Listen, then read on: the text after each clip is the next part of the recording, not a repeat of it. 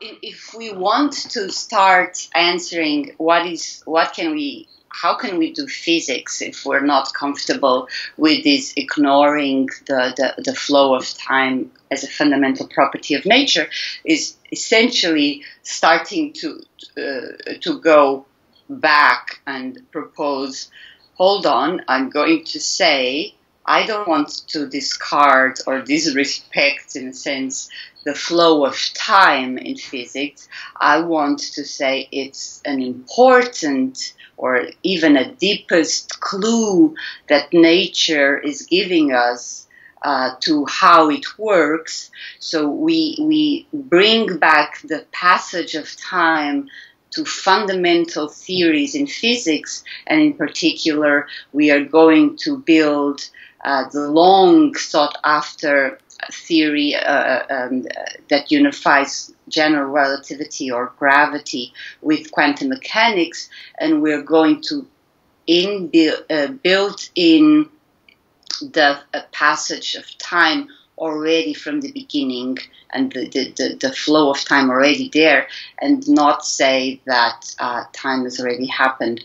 So what me and Lee Smolin work on is theories of quantum gravity that unify gravity and quantum mechanics, where time flows forward already from these essential constituents of nature. When we describe the world with, if you want, events that are atoms of time, and the equations from the beginning, the equations that are going to solve the problem of general relativity in quantum mechanics, are from the very start, the fundamental regime of nature, are time irreversible or time asymmetric.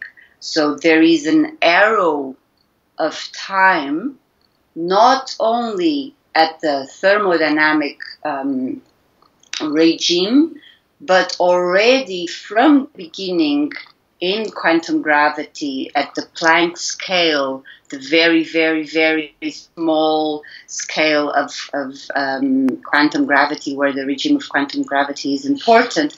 The flow of time, the passage of time is embedded already there. So the equations we build to solve this problem have a directionality of time, and it's not a choice you do much later on at a much bigger scale to say, I throw away half of my solutions to the equations because I see time moving forward.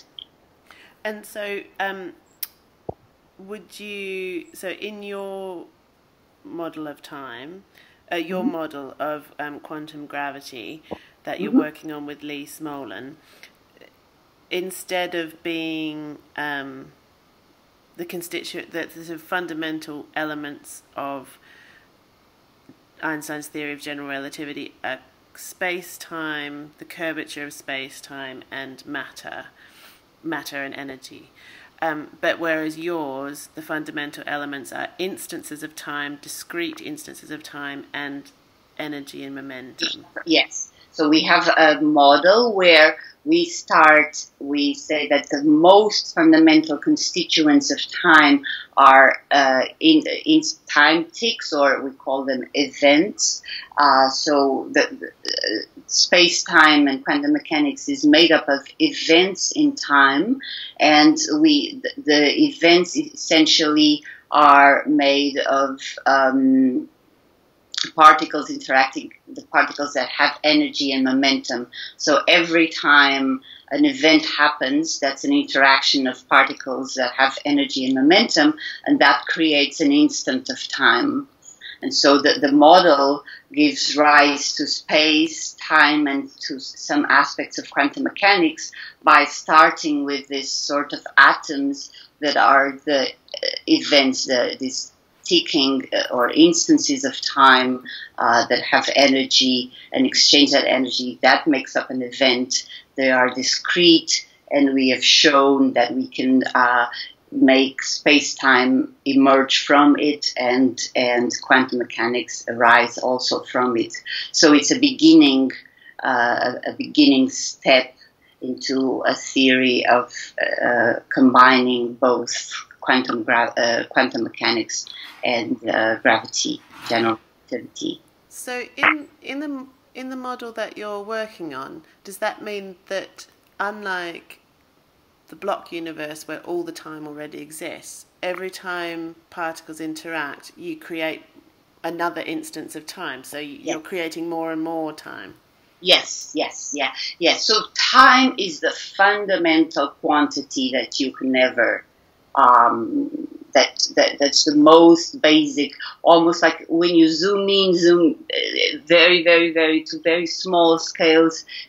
Everything, you stop seeing our tables and the bacteria. You continue to zoom in and things start to look very different. But the prevailing quantity that never disappears is time. Time is always ticking in all regimes of physics in our model. So it's like the time is something you can never get rid of. It's the most important constituent of nature. But if you zoomed out enough to various scales, then you'd see the standard model and the apparent time symmetry, and you'd see general relativity and the apparent time symmetry there, but underlying it all is this fundamental asymmetry of time. Yes, exactly. So the equations we start with are all time irreversible, meaning you cannot find the backwards or the reverse solution, and we've shown that from that fundamental regime where equations are time asymmetric, you can see the time symmetric equations of something like standard model that we need to explain. They look like they're time symmetric. We've shown that you can make emerge a regime of physics which looks almost time symmetric, which is what we see every day. Everything, the equations are almost time symmetric, and we always neglect why the little component that makes time always asymmetric. So we've shown that we can get parts of the time symmetry in the standard model arise. And in the conference you just organised with Lee Smolin in the Perimeter Institute, you brought together a group of people who were tackling this question, both people who supported the block universe view but were interested in the questions of time, and also people like yourself who are investigating alternative models to the block universe. And what came out of your discussions? What does the future of the question of time of cosmology look like? It was a very, very revigorating meeting, because it's such an old problem, but also more and more parts of the community are becoming aware of this problem that we have been ignoring, the flow of time, traditionally as physicists for centuries. And perhaps we have to accept or bring back time into fundamental physics to solve this problem of general relativity clashing with quantum mechanics, that the flow of time needs to be brought back into the picture, and irreversibility needs to be incorporated and taken into account if we want to solve this problem. More and more members of our community are becoming aware of this. There's also, of course, a large part of the community that thinks that the explanation of the block universe is acceptable, and the problem is that then there is no explanation for the very initial state of the Big Bang. That remains unanswered. But it was a very nice gathering of minds.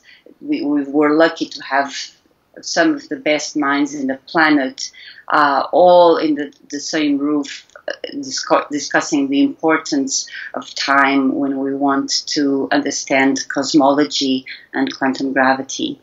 So the question of time in cosmology isn't answered, but there are some of the best minds of the planet working on it. Yes. This is a very exciting time. It's a time when more and more members are looking into explaining these very fundamental questions. It's not answered. It's a very difficult question to answer because the small likelihood of probability of the Big Bang is so difficult. How do you explain that universe was in such a state? And if you then start to say that's not acceptable, I'm going to build in the time asymmetry from the beginning, then you're looking at quantum gravity and looking at for the answer in quantum gravity, which is something that we are working very hard on and hope to solve. But it's a work of many decades.